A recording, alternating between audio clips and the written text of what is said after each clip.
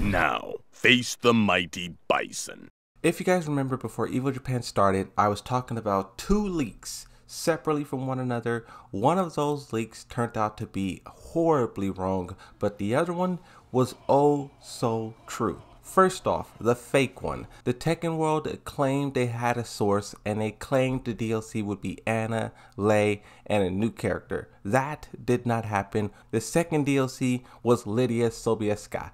Everyone immediately went back to this tweet and was like, you doofus.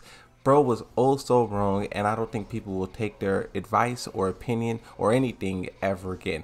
But let's talk about the real leak. So Lydia was announced at Evo Japan. Some people don't like that they're selling the same character again. I mean, think about it. 2 years ago, this character was released. She was the new final DLC for Tekken 7. And then here we are again getting that same character. Now, I'm a fan of Lydia, but I don't think they should have sold her twice. In my opinion, doing that is just not hype. Now, if we talk about the leak, what happened? Shootsman, aka Thinking, this person data mined the game twice.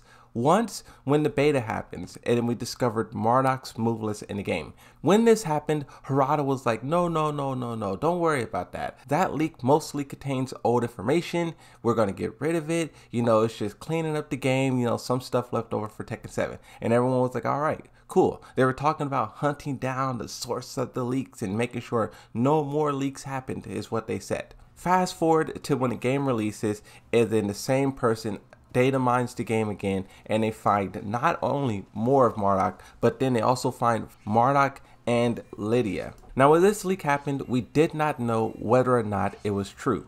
But today, we kind of got confirmation. Tekken Warehouse, for those of you who don't know, this is the new account that was created by, I believe, Marduk. So this is kind of like an extension of them. They re-data mined the game, or at least dug up the screenshots again, to show us that these characters are basically confirmed. Now, we have a tweet from Harada where he kind of double confirms it too. But first, let's start with the Tekken House. The tweet says, with Lydia confirmed, it's very likely that the other two DLC characters for Tekken 8 are Marduk and Fahkumram, because their country of origin and fighting styles have been in the localized files since day one.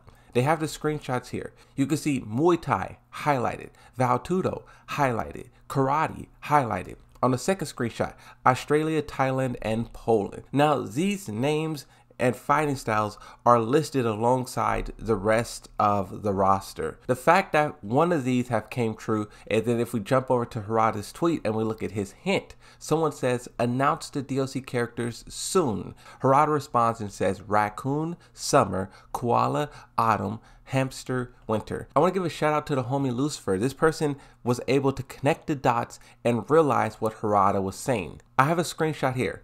It says, in Poland, the raccoon population has been established through migration. That is tying raccoons to Poland, which is Lydia, who got announced. The next one, it says, koalas are an epidemic to Australia. Australia, that's Marduk. There you go.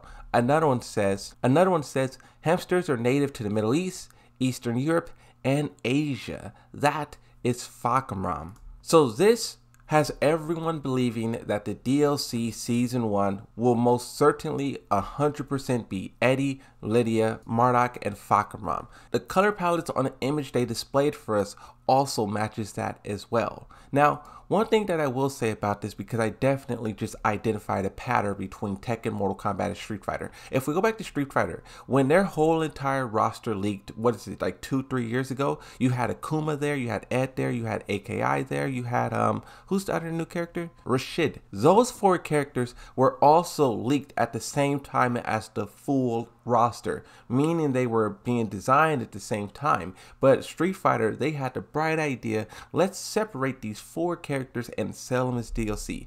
Mortal Kombat, they kind of did the same thing.